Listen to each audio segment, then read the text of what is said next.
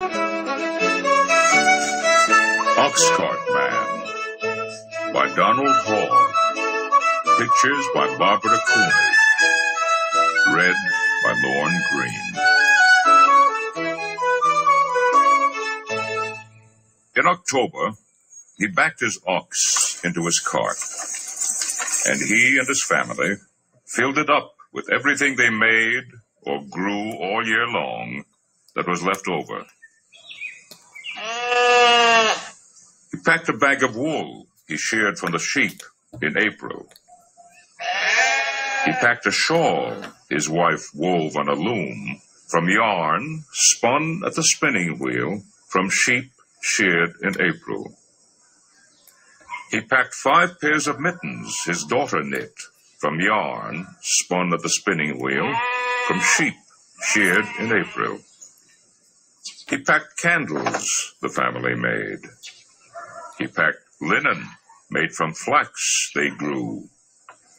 He packed shingles he split himself. He packed birch brooms his son carved with a borrowed kitchen knife.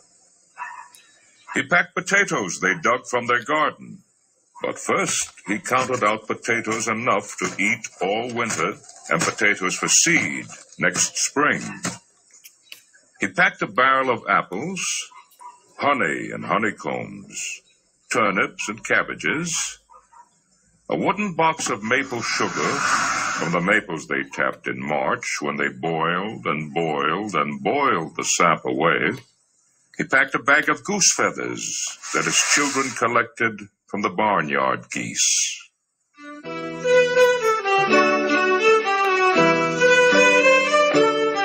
When his cart was full, he waved goodbye to his wife, his daughter, and his son, and he walked at his ox's head 10 days, over hills, through valleys, by streams, past farms and villages, until he came to Portsmouth and Portsmouth Market.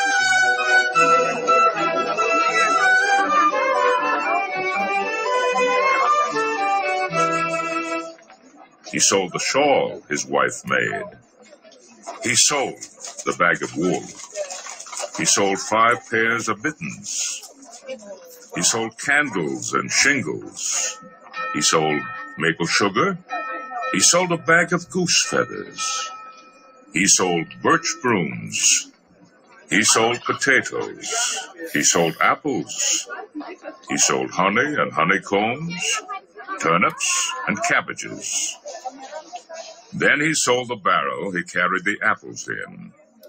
Then he sold the wooden box he carried the maple sugar in. Then he sold the bag he carried the potatoes in. Then he sold his ox cart. Then he sold his ox and kissed him goodbye on his nose. Then he sold his ox's yoke and harness. With his pockets full of coins, he walked through Portsmouth Market.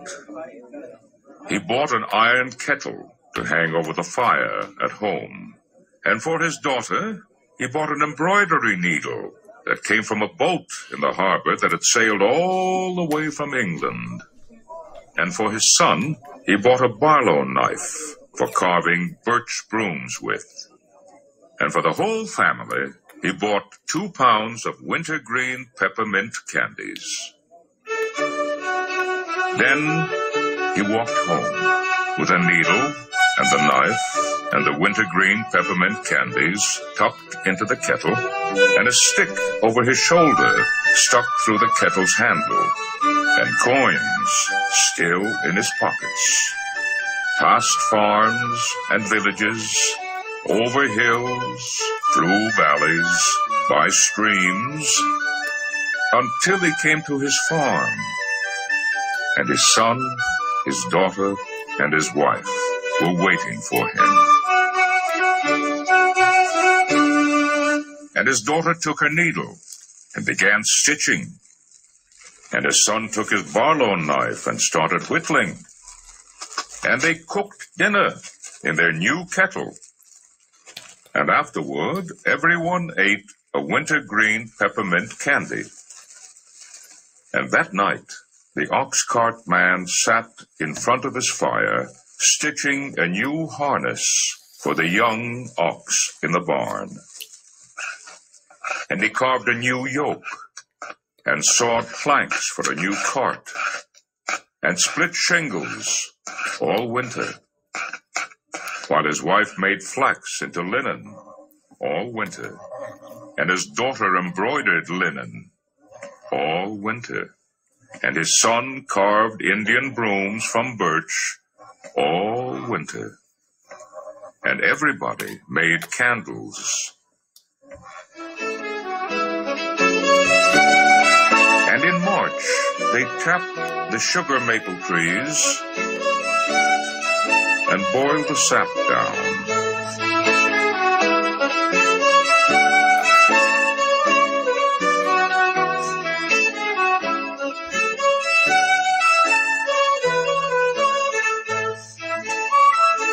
And in April, they sheared the sheep, spun yarn, and wove and knitted.